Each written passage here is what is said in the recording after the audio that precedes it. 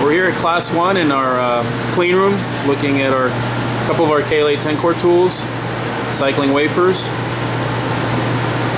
We're going to focus today on the AIT 2 that's over here. Let's go over some of the steps we've taken through refurbishment as the tool cycles wafers.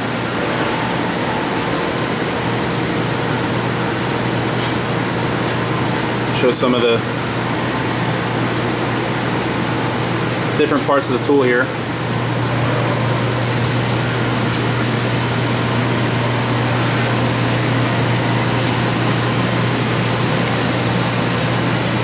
Tool has been refurbished, and Lynn is going to just cover the high-level items that have been performed as we just see the tool, the pre-align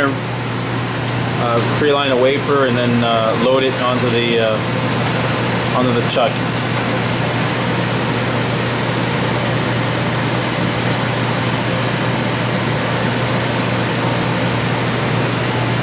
Lynn, can you just give us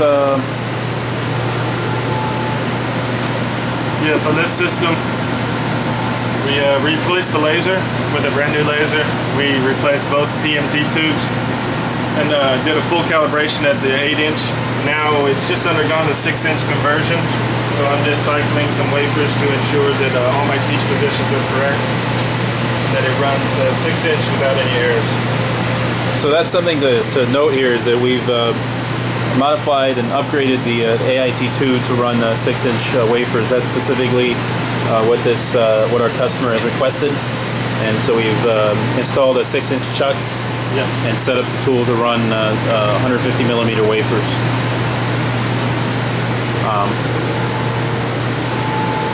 And so, Lynn, just to kind of cover it, a new laser has been installed? Yes, a new laser. I did change the channel 1 and channel 2 PMT tubes. Okay. And then gone through a calibration. Yes, full system calibration. Full system, okay. Okay, then that covers it. It's just a quick overview here.